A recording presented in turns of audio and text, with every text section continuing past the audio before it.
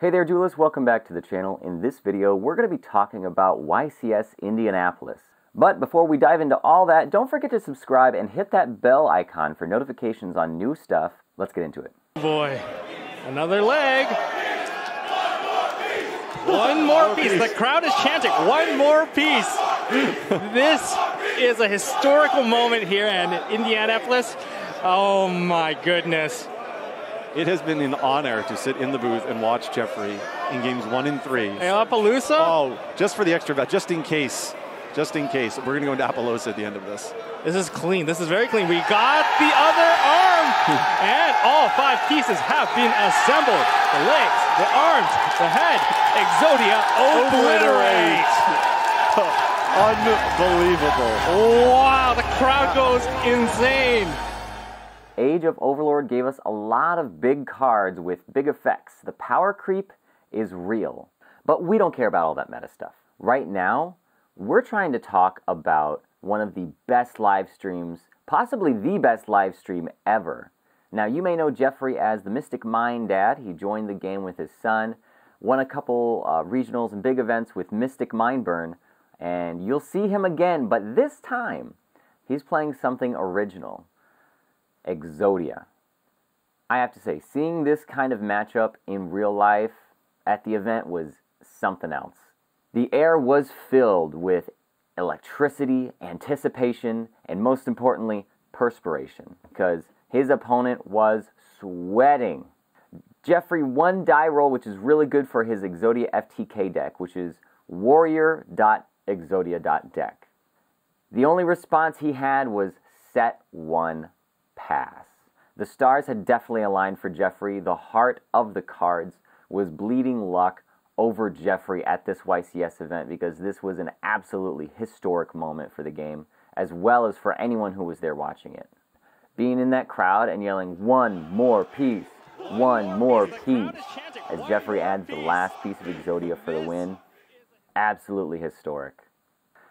Out of everything I was expecting to see at this YCS, Exodia was the last thing on my mind.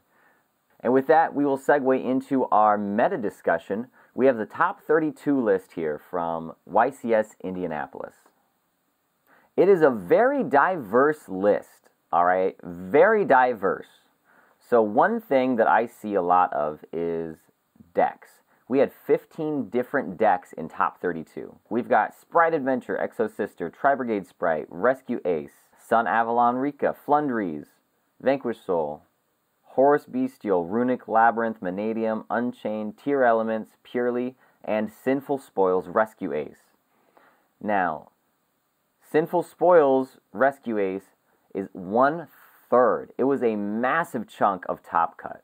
So, Rescue Ace, what do? They basically set 4 back row, a monster Book of Moon, and they play on your turn. So if you remember our Ice Bass meta review, you'll see that anything that can play on your opponent's turn ends up being a pretty decent choice if you want to play it competitively.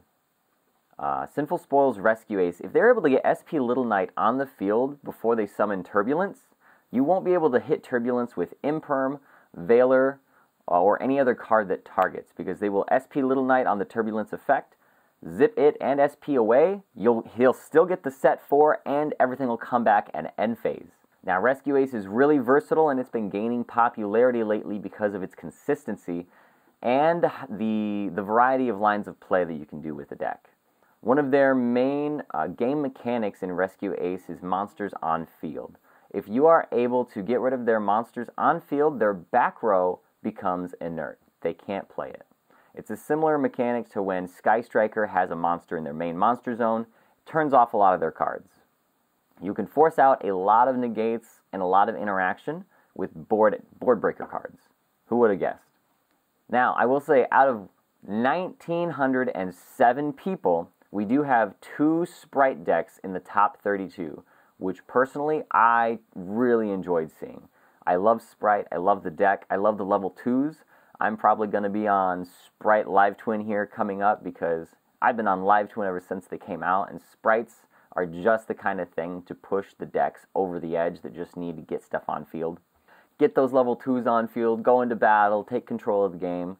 That's really where the strong points of this deck come into play. There is one pure runic deck in top 32, which I was very surprised to see, because you don't see runic control being a very big contender in today's meta.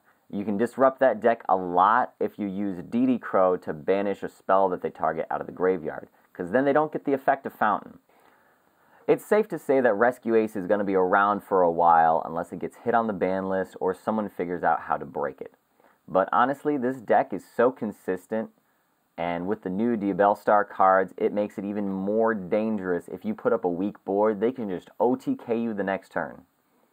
So this is definitely one of the most aggressive decks out there in the meta right now. That's it for this video. Don't forget to like, share, and comment down below if you enjoyed the YCS or if you were there. I'll see you guys in the next video. Duel on.